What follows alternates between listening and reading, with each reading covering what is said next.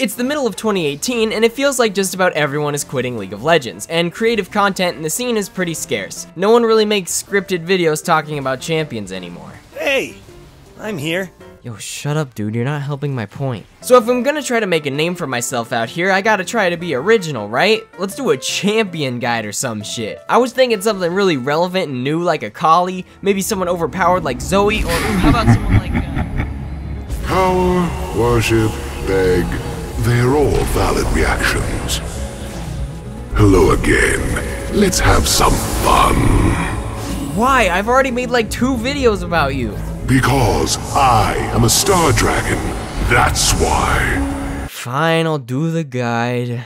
Aurelion Sol is one of my favorite champions in League of Legends. He's super cool and polished in terms of art design and voice acting, but in terms of gameplay, I feel like he's pretty damn underappreciated. With a complicated and unique playstyle, players are often unsure how he fits into a team comp or just think he's a bad pick no matter what patch we're on. But instead of making the 134th Aurelion Sol Diamond Master Challenger one-trick guide, I'm making the first was silver for 4 seasons but recently got to gold, so I am now a professional League player guide. So, you know, take what I say with a grain of salt. Here's the basics you need to know about Aurelion Sol if you're looking to get better at him or beat his ass into the ground. Except behind his cocky exterior, he's probably a very nice and misunderstood dragon, so you should really just try to be nicer to him. I mean, you don't know what he's going through after Targon made him a slave and stuff. He seems alright, maybe a bit cocky, but he likes snow globes a lot.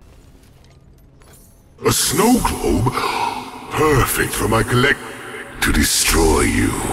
Destroy you! In my opinion, Aurelion Sol has one of the most interesting kits in League of Legends, since his main source of damage are the 3 stars constantly orbiting him. Playing him makes you feel amazing until you realize that you're literally just walking back and forth and tapping people with giant ping pong balls. And I'm barely trying. Even though Aurelion Sol can dish out a lot of consistent damage, he has a good amount of exploitable weaknesses that you have to be careful with. For example, he can't hide in bushes. He can't hide in fucking bushes. What a fucking piece of shit. Alright, now that I've made the obligatory can't hide in bushes joke, let's go over the basics. Aurelion Sol is a mid-range control mage that excels at dishing out consistent damage with his constantly rotating stars and providing additional damage and crowd control with his Q and ultimate. His E is a unique ability that separates him from most champions that stick to their lane, as one of Aurelion's greatest strengths is the speed at which he can travel around the map, allowing him to roam starting at level 3 and provide global pressure for his team. Looking at the early game, the first things new Aurelion Sol players struggle with are mana and range. The new runes have assisted him with some of these problems by giving him move speed with phase rush and help with his mana through time warp tonic. But you know what they don't help with? Letting him keep his distance if he can't land any abilities. Even though Aurelion Sol is quite possibly the cockiest champion in all of League of Legends, if someone gets right up next to him, he looks like a fucking fish out of water as he tries to run away and hit you with his baby stars. That's why today's topic on Aurelion Sol's Playhouse is personal space.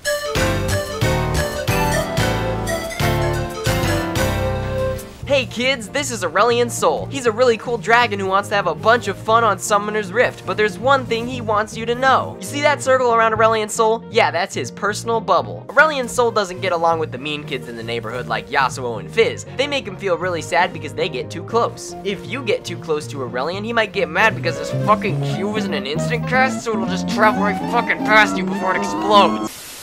Aurelion Sol's passive is center of the universe. Man, this guy really is cocky. Useless and intolerable. Charming. Dude, shut up. I'm trying to make the guide. I've seen enough.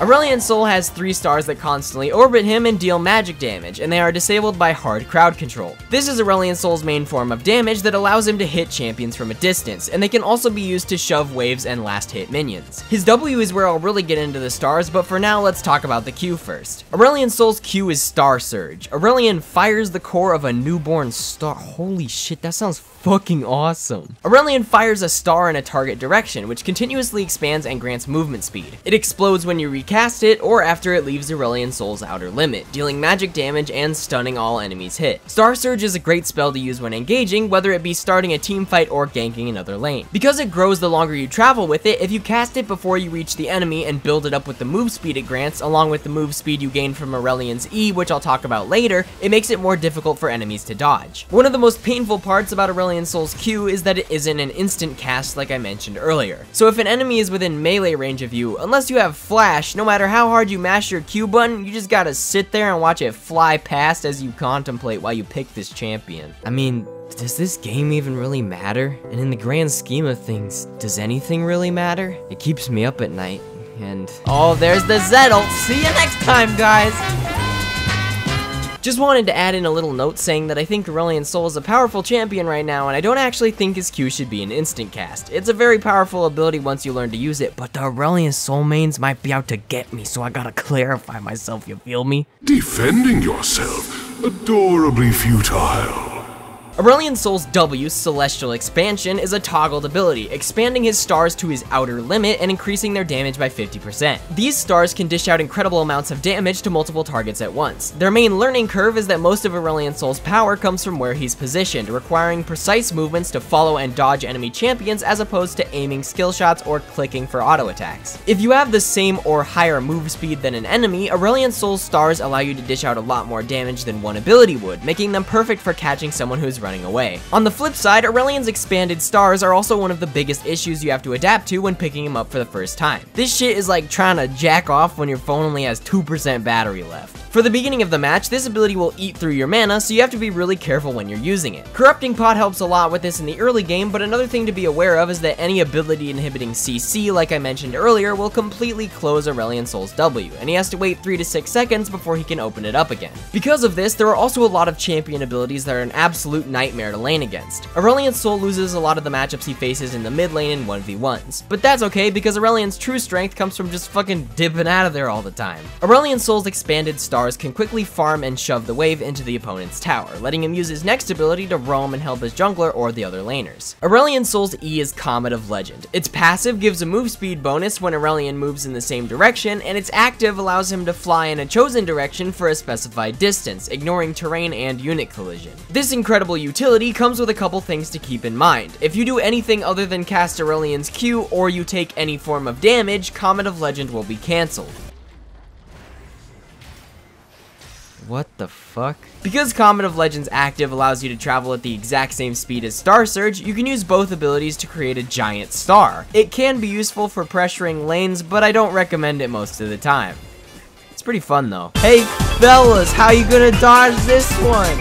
Here it comes! Get ready to die!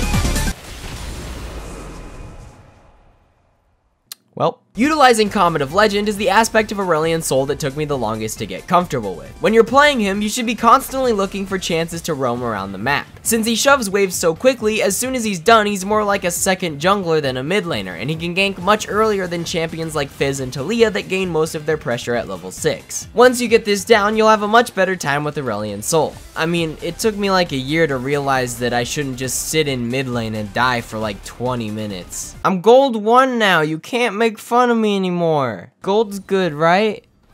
Guys? And that brings us to Aurelion Sol's ultimate ability, Voice of Light. Aurelion gets really angry and yells at enemies in a line, dealing magic damage, slowing them, and knocking them back to his outer limit. This is a really useful ability, as it can be used to finish off enemies that are escaping, to get close range champions away from you and into your expanded stars, or to knock back and slow a large number of people during a team fight. But since it's an ultimate, he can only really get champions off of him once. Oh shit, that's an Akali. Aurelion, watch out, here she comes. Use your ult. Alright, dude, I think you're safe now. Except you're not. Idiot. Oh, wait. Akali has 2 more dashes. And now that I'm done with his abilities, I just want to bring up Mecha Aurelion Sol for a second. It's been over 2 years since he came out, and his new skin looks like they just pinned him down, cut off his little dragon legs, and hot glued a bunch of spare Legos and Bionicle pieces to him. I saw a lot of replies to criticism like, well, at least he got a skin, and I gotta say, bitch, you could probably say that about one of Lux's 10 billion skins, because she's probably getting a new one next week. But we Aurelion Sol mains, I'm pretty sure there's at least like 3 of us. This is all we get. Imagine each skin being like a birthday present. So some champions are really excited, like, wow, Elementalist Lux. Oh, ooh, pool party Zoe. And Aurelion Sol just opens his box and it goes, And finally, I'm just gonna do a quick rundown of the current runes and items I use, since this stuff kind of changes patch to patch. Your items will change a little bit based on your matchups, but you'll usually start with Corrupting Potion, buy a Dark Seal on your first back, then go for Rod of Ages, Swiftness Boots or Merc Treads, and Riley's Crystal Scepter. Then you can do whatever you want from there, like Morella Nomicon, Zonya's Hourglass, Rabadon's Death Cap, and Leandri's Torment. Runes: Phase Rush for the move speed, Nullifying Orb to defend yourself, Celerity for more damage and move speed, Water Walking for the big boy roams, Minion Dematerializer to clear faster, weren't they gonna make this Dream Snatcher, and Time Warp Tonic to buff the Corrupting Pot. And that's about it for a quick intro to Aurelion Sol. He's got a high learning curve, but once you start to understand his playstyle, he's a lot of fun and a really unique champion. I'm not planning on making any more champion guides, but if you're new here and you liked my shitty jokes, feel free to subscribe anyway. You can also follow me on Twitter at yakkocmn if you want to do that too. That'd be kind of cool. Anything else you want to say, Aurelion? What is the definition of underwhelming? Oh, right. You. Alright, you fucking asshole, never mind.